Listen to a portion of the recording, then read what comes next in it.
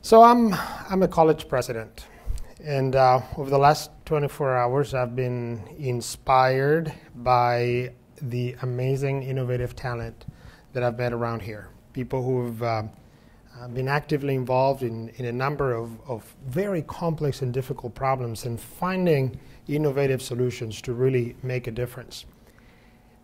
My challenge as an educator is how can we produce more of them? In many ways, when you start getting to understand the histories of these people, some of them have become what they are by accident, not necessarily because we intentionally prepare them to do what they're doing today. I am the president of George Mason University. It's a large public university, the sort of the great American universities where just every day people, young people from all walks of life get educated. That's the challenge that I'm trying to solve. How do we do that intentionally? Now, we face an enormous amount of very complex problems today. In fact, last month, the United Nations, for the second time in history, they got together and agreed on a list of 17 of those. And each of us may add our own 3 or 4 or 10 to that list. Now, when you go through that list, what you realize very soon is that each of those problems are incredibly complex. They're complex because they cannot be easily understood from just one disciplinary lens. They're complex because they affect different stakeholders differently, because they cross national boundaries. They're what we call wicked problems that resist any approach from any traditional single lens, single disciplinary lens. There are many of those, whether it is to deal with infectious diseases or providing access to education, and I'm just choosing one just for the sake of illustration. You may all remember the disaster on April 24th of 2013. A building in Dhaka in Bangladesh by the name of Rana Plaza collapsed. Over 1,100 people died. Another 2,500 people came out with very serious injuries. Now, that building that collapsed was never intended to be a factory. In fact, the day before, there were signs that that building was in distress and that something like that could happen. The workers didn't want to go in, and the employer said, either you come back in or you're fired, and you're not going to have many options to make an income. Workers went in, building collapsed. You know the rest of the story. Now, interestingly, if you have that discussion in any of our classrooms, one of the questions you may ask is, well, whose fault was that? Was it the fault of the greedy owner of the business that was exploiting those workers without minimum safety guarantees for them? Was it the corrupt local politicians who did not pursue the right sanctions and revision? Was it the fault of global trade? Was it the fault of Walmart or Corte Inglés or any of the retailers that purchased the products that were made in that factory? Was it your fault or my fault? I bet you in this room, some of us may be wearing a garment that was made in that building. Whose fault is it? Very hard to tell. In fact, if you ask students, well, how would you solve this problem? What would you do about it?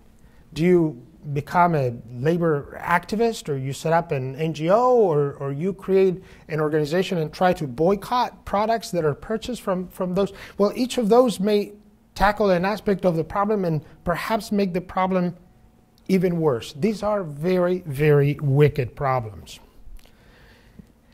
So how well are we doing in our universities to prepare people like the ones that are walking the halls here today, who may be able to find that innovative solution to any of these wicked problems?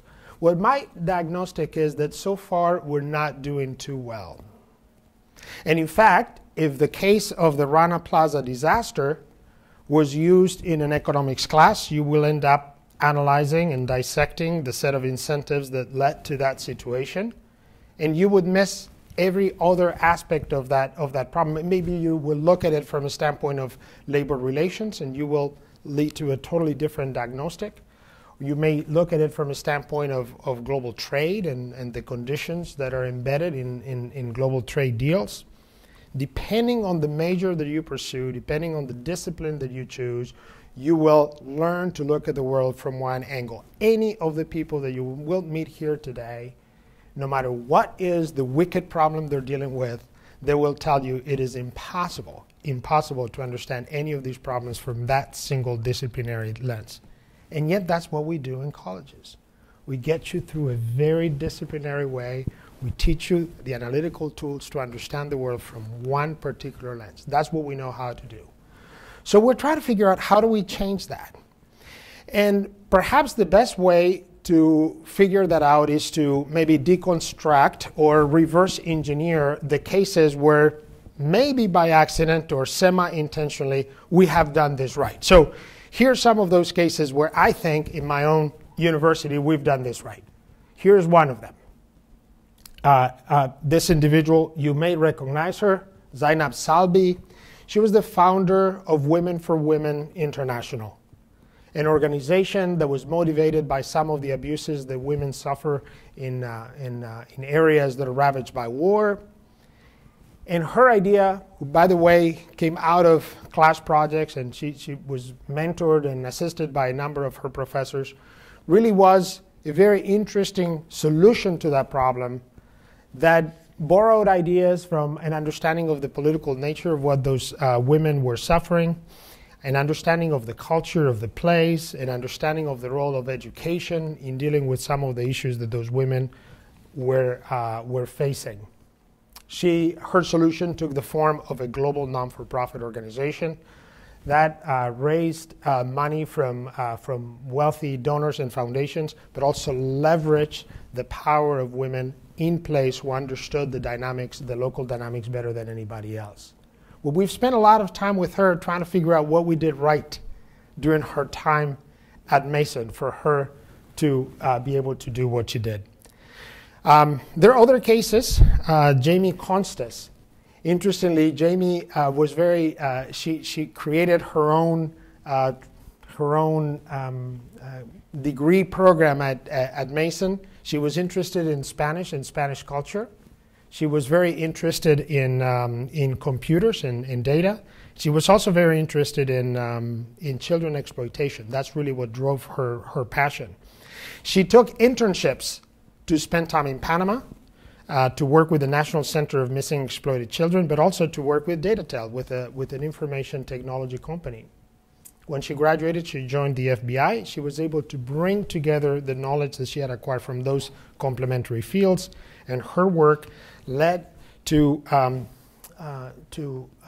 arrest 500, in fact, achieve 500 convictions of traffickers dealing with children, and to save more than 1,000 children. She was able to not only be what we call a critical thinker, the hallmark of American liberal education, but to be a critical doer. Not only to be able to dissect a problem and to understand the problem from multiple angles, but actually to do something creative, innovative about it. This is a third case, Roger LeBlanc. Roger still hasn't achieved the impact that the other two have, but he's showing us the way of how universities can do this. Roger is fascinated by issues of sustainability. He wants to dedicate his life to sustainability, and he used every minute during college to create movements of students, to create initiatives and actions to have an impact on our campus and even beyond. And in fact, some of his landmark achievements was to create a green event during March Madness that now has been replicated globally. So what does that teach us? What it teaches us is that it can be done, but that it cannot be done with traditional structures. We need different models. And that's what we're trying to do at George Mason. So what we're announcing today is our creation of a School of Impact and Innovation that tries to do precisely that. Our school, by the way, is not in any of the existing colleges or schools. Is an entity that draws faculty, innovative faculty from across the university, is led not just by an academic leader, but also by an industry leader that understands how multiple solutions are being applied in practice, And it brings the best that the university has to offer, but also the knowledge and the ideas that are happening in the community around us. We are collaborating also with organizations like Evolved that are helping us understand what the right capabilities are. What are the skills that the people that we run into in the halls these days, what are the skills, the abilities that they have found a way and managed to acquire? Our goal is to have a series of programs both for undergraduates, for graduates, and even for people who are already in the field. There are lots of organizations offering solutions in every area of management and leadership, but not necessarily in the space of social impact and innovation.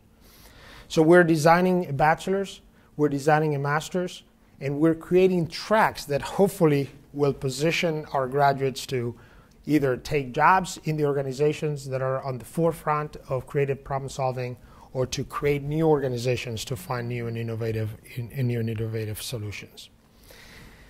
We think we're a good place to try this out, and we encourage you to join us in any way that you would want to. We are a young university, and that creates a culture of entrepreneurship that is not that common in higher education. We are one of the pioneering Ashoka Changemaker campuses.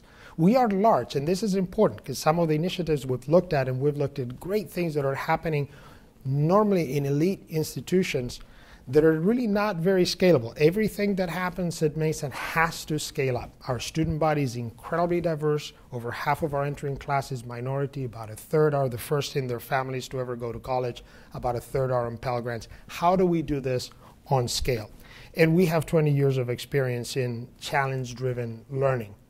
We are also in a very interesting, surrounded by a fascinating ecosystem. We are right outside of Washington, D.C., although we are outside of the Beltway, which protects us a little bit from the craziness in downtown Washington, but gives us very easy access to it.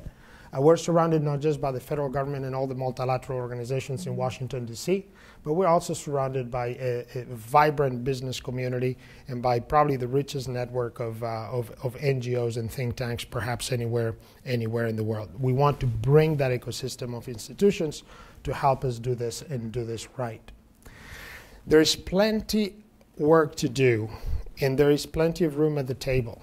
So we're encouraging any of you who has an interest in educating the next generation of these creative problem solvers to pull up a chair and join us and help do this. Challenging us, challenging our model, joining us if you have resources that can help us do this, even funding us. Whatever it is you do, it is important for us that you know where we're up to. Thank you very much.